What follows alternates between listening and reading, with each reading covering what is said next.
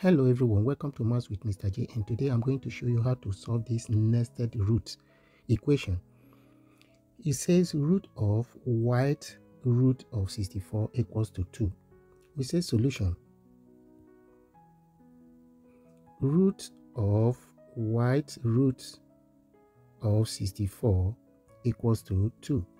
Next, we take the square of both sides. When we take square of both sides, we are going to have root of white root of 64 all squared equal to 2 squared. Square will cancel square roots, left with white root of 64 equals to 2 raised to the power of 2. Next, raise both sides to the power of y. That is white root of 64 all raised to the power of y equals to 2 raised to the power of 2 all raised to the power of y.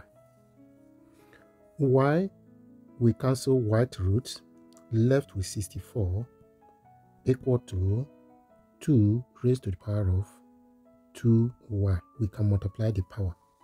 Now let's express 64 in base 2. 64 in base 2 is 2 raised to the power of 6, meaning you have to times 2 by itself 6 times to give you back 64, which is equals to 2 raised to the power of 2y. Now we compare both sides.